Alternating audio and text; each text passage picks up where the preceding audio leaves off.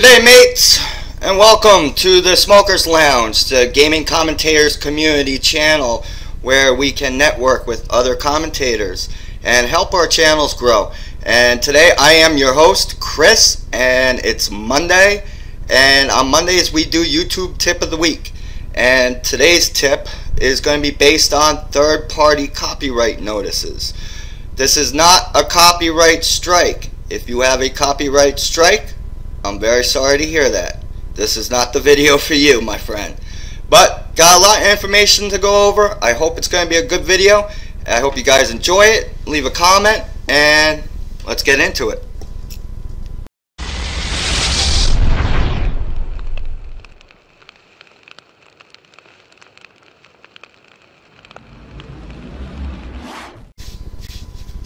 Trying to get rid of my shoulder bumps, but if you don't have your camera set to mirror it, it could become a confusing experience.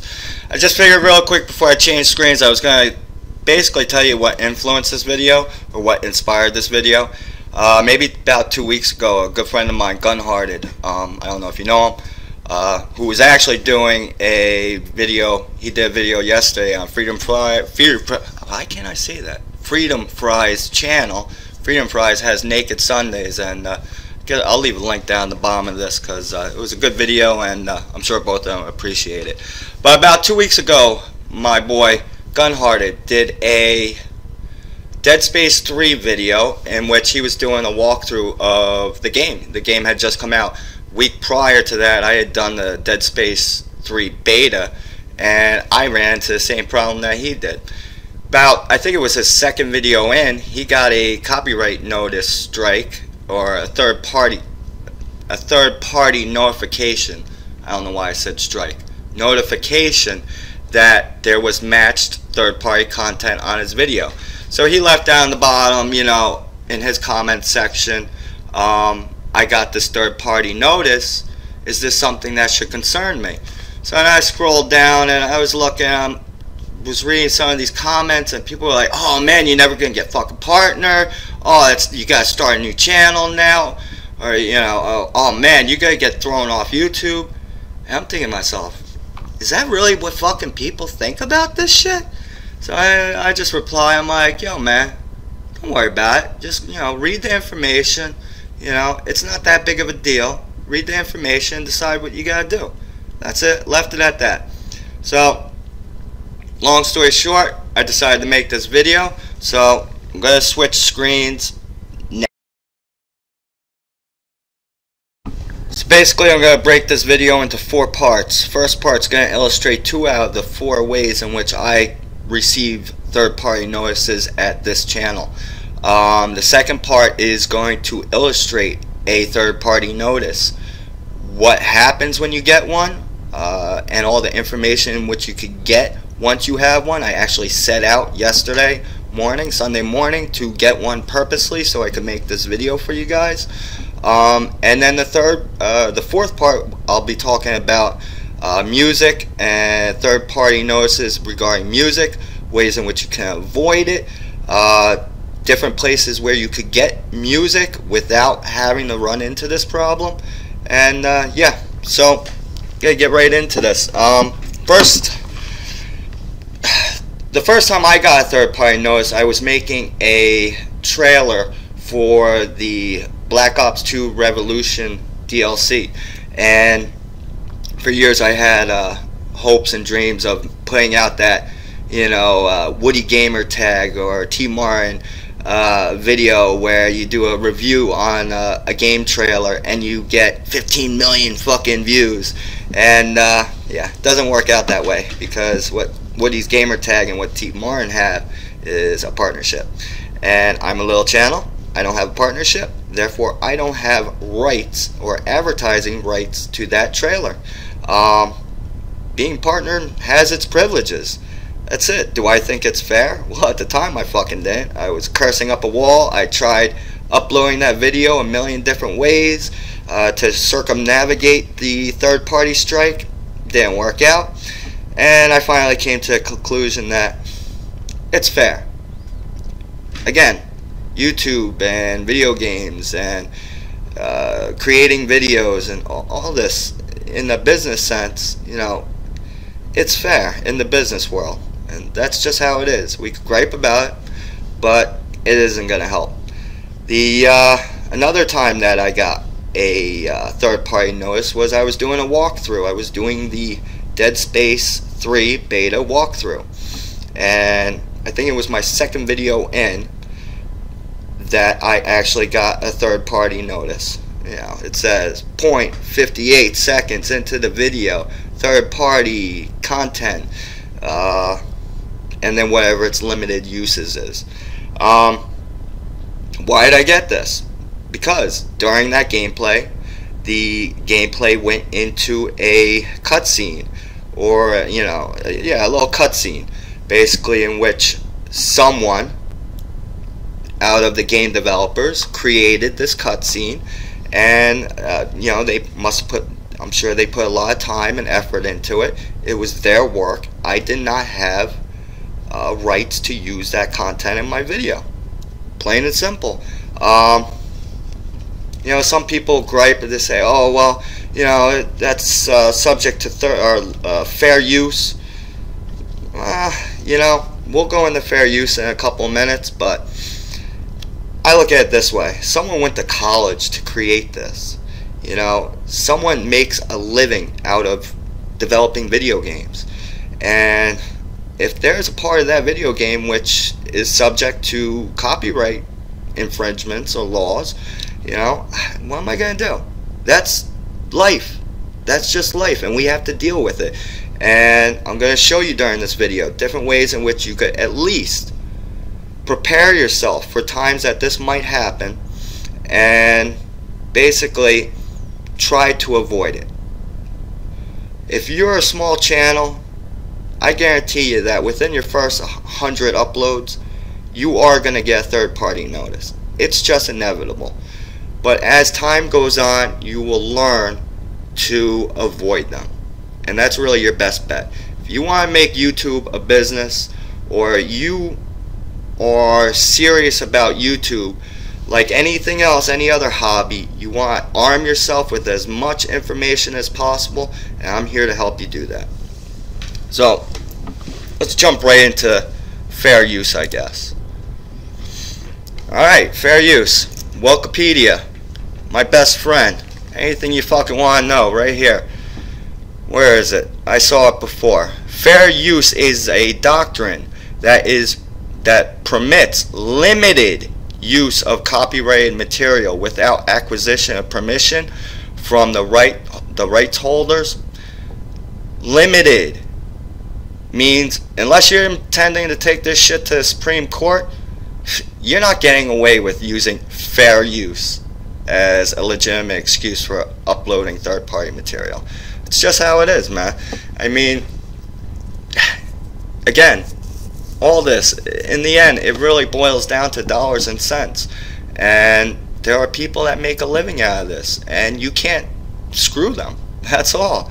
So yesterday I set out to get a third-party notice, and I had a hard time, actually, if you were following me on Twitter, because I wasn't thinking straight. I'm sick. I was getting sick yesterday, and I wasn't thinking straight. And I was trying to upload different cutscenes from Activision and EA, and it just wasn't working until I was like, duh, fucking music. So I uploaded a Marilyn Manson video, and I got a third-party strike here. Got a little exclamation point, and it says video blocked in some countries. It might say video globally banned. It might say it could say a couple different things, actually. I don't remember all of them. This one just says video blocked in some countries. Now there's another way in which you might get a third-party notice and not even know you have one. If you have your monetization turned on, and you ever see a little exclamation point, it might not say next to the video that you have third-party content or a third-party dispute in content, but that little exclamation point means someone else is making money off your video, basically. I don't I don't generate any income from this channel. In some cases, you guys might generate some income from my channel, because if I have monetization or a third party notice on my channel, that means that any revenue generated from a video that I might have uploaded with your content, any monies is going directly to you or your partnership. However it might work, I don't generate anything. So I got my third party notice here. Oh no, what the fuck am I gonna do? I'm freaking out. No, I'm not freaking out. I'm relaxed and I'm gonna follow the steps. Alright, I go to my copyright notices in my video manager. It's gonna illustrate any videos in which you might have a third party notice on. Again, this is not a copyright strike. YouTube should really clarify that a little bit better so people don't freak the fuck out. This will have no negative impact on your YouTube channel or career. There are steps as easy as just removing the video. If you remove the video, no one's ever even gonna know it was there. Trust me. Partners won't know it was ever there. And frankly, partners or networks nowadays have become very relaxed on third-party notices. Now, not to say that it's a good thing. They're going to basically overlook that you ever had them. But they don't want you to keep getting them, because if you keep getting them, what's going to happen is they are not going to generate any income from your channel. You are not going to generate any income from your channel. The only people that's going to benefit is whoever has that third party notice. And that's not good for the business world. That's just how it is. Luckily, if you're in with a network, a good network, you're going to have some guidance through your peers, and as well as different resources in which you could really avoid ever getting any third-party notices. It's really smaller channels or channels that are growing that are going to encounter it more and more. So again, I'm in my copyright notices. Now I'm going to click on video blocked in some countries. Why is the video blocked? Well, if I click on here, it's going to take me to the actual video, and it's going to explain Marilyn Manson Tainted Love album sound recorded administrated by UMIG 22 seconds in. 22 seconds in means that that's where, when your channel, when you're uploading a video, once the upload's done, it goes to that processing system. A couple things happen. One, it checks the video for quality. If you ever get that, oh, your video is shaky shit, it comes out of that whole video processing. Also, during video processing, it's going through a comprehensive scan to see if you have any copyrighted material. It's not actually a human doing this. It's a computer, and it's processing, you gotta believe, it's processing about 50,000 videos a minute. So it's doing this quick scan, it picks it up at 22 seconds in, boom, it throws this notice up on your channel. Now what does this mean? Well, I know that this means that the video is blocked in some countries. Again, this could say it's blocked globally. It could say a whole bunch of different things. I don't remember all of them. You can just simply click on acknowledge, and what's going to happen is you can continue to run the video. It's basically saying, yeah, I know I fucked up, or yeah, I know I have third-party content. That's fine with me. Whoever's making revenue off this video could go right ahead doing it. I just want the rights to show it. We're all good. Humpty Dory. Everybody's happy. Excuse me, I'm still getting over a cold a little bit here. Determine what happened in your video. Alright, if you continue, wait, where did I do this? I clicked on your video is blocked in some countries, and that takes you to determine what happened in your video. Alright, I got a copyright notice. It's not a copyright strike. It's basically a third party has claimed rights to some part of my video, but they are allowing me to play it. They don't give a shit as long as they're making some money off it. They're happy. Now, Again, if you get a copyright notice, it's gonna exclamation point, your video is getting removed. You will know if you get a copyright notice. Trust me. It's not like, oh, I'm not sure what happened. No, if you got a copyright notice, one of two things happen. It's either really, really bad luck, or you intentionally fucking rob someone of their material. That's it.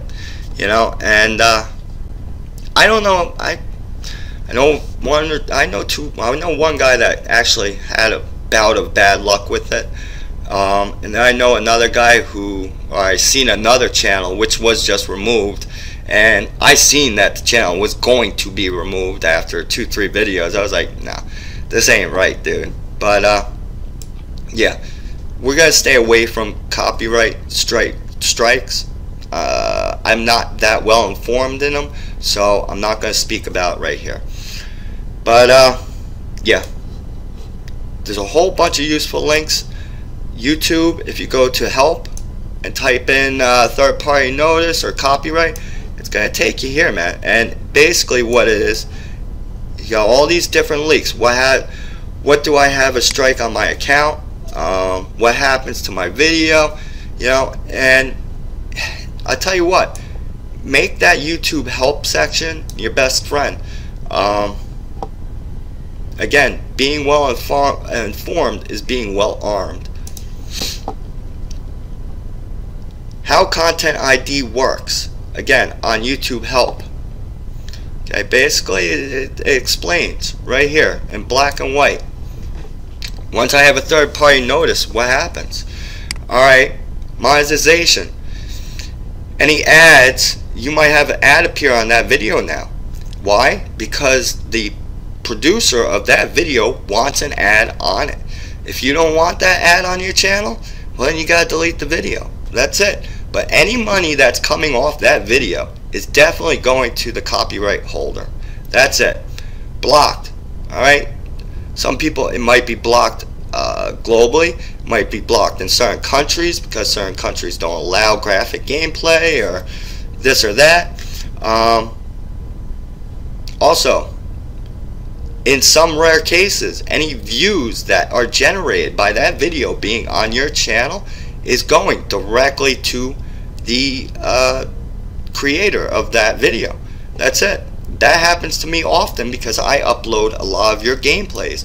I do a lot of I feature a lot of your channels, a lot of your gameplays on my channel to help promote you, and you actually in most cases are getting any views off my frickin' video that I produced for you. That's it. That's how it works. I understand that. That's why I can legitimately say I am here to help your channel grow. But yeah,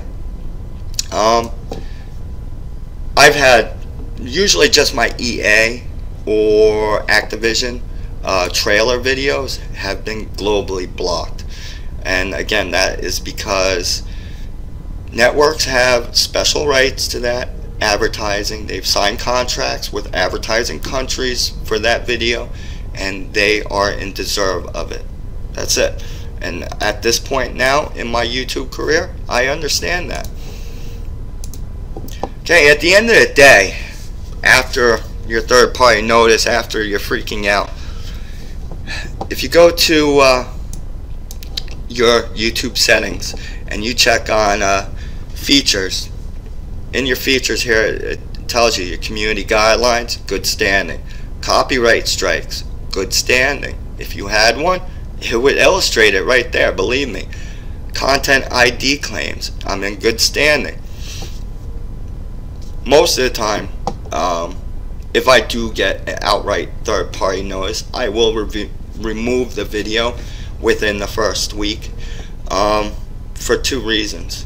One, I'll keep it up so that my dedicated subscribers can see that video, but once they have seen it, I'm not going to leave it up there to continue generating views, because at some point I might not want it there. If I ever go to get partnership, I don't want that there anymore, as well as I don't want to generate 10 million views or 10,000 views over the course of a year only to have it taken down, 12 months later. Because once it comes down, I am in understanding that at the moment, once you delete that video, the views will go with it. I'm not sure, that's a little shady or gray area with YouTube at the moment. I know it was true for a while. I think they might have reverted back to the views stay with the channel. Not 100% sure. Maybe one of you guys know that.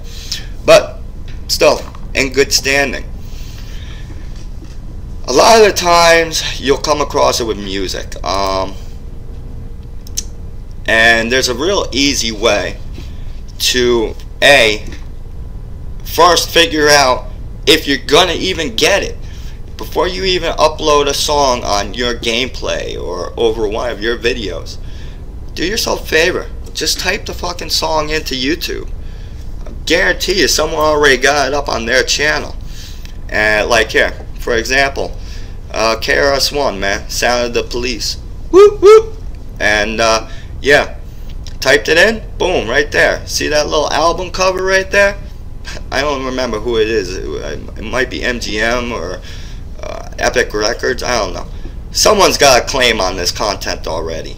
This channel already has a third-party notice on this recording of the music right off the bat. So now I already know if I'm not going to put this in my video, because that means I'm going to get a third-party notice too. There are lots of places in which you could get copyright-free music. Yeah, it does take some time to go out and find it, and it sucks when the song that you had envisioned in your mind is already copyrighted or has a third-party notice on it. And it's like, oh man, back to drawing board. Yeah, well, life isn't fair, motherfuckers. That's how it is. I'm just going to tell you how it is straight. You could go easily into YouTube. You go to your audio after you upload your video.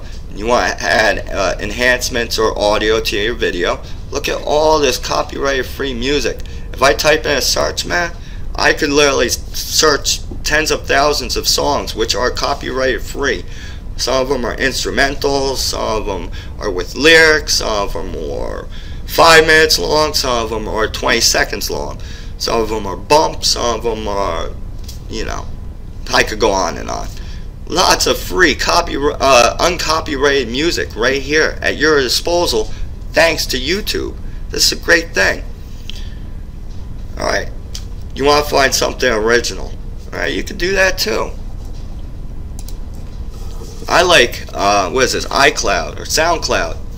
My boy Clever Tricks, he uploads a lot to SoundCloud. He is an aspiring rapper from Canada, and he was the first person to actually introduce me to SoundCloud. There are, just like there are game commentators that want to be exposed and want people to see their gameplay, there are thousands of musicians out there which are just like us, man. They want exposure, they want people to hear their music, and they are willing to let you use their music on your videos. A lot of times they actually encourage it. They will do anything to get their music on your video, because now 150 of your subscribers seen and heard their music. They're going to their SoundCloud page and downloading their music, and it perpetuates from there, and they are thankful for it. Don't just rob shit from SoundCloud, but form relationships with inspiring young musicians that are willing to work with your channel, and form a relationship with them and ask them, hey, I would like to use this bump on my channel, can I? Go right the fuck ahead. That's it. I know Clever's been very active as far as letting people put his music in montages, trailers, intros, everything. It's great, man. Last but not least, I'm going to give a quick shout out. Mortarman TV is part of the Next Gaming Network. I set out a couple of days ago, I knew I was going to make this video today, and I tried to do as much research as possible, even as far as going getting a third-party copyright strike or notification. Not strike, I don't know why I say that. YouTube should really clarify that whole thing, but notification on my channel. And I was researching, and I found only one good video regarding the whole topic, and Mortarman TV did it, and I want to give my respects to his channel and his gaming network. It was a great video. I'm going to leave a link in the bottom. I hope you enjoyed this video. Again, I was just coming off, I'm still coming out of having a flu, so look forward to joining you guys tomorrow. Love you all. Peace. Enjoy. Have a good day.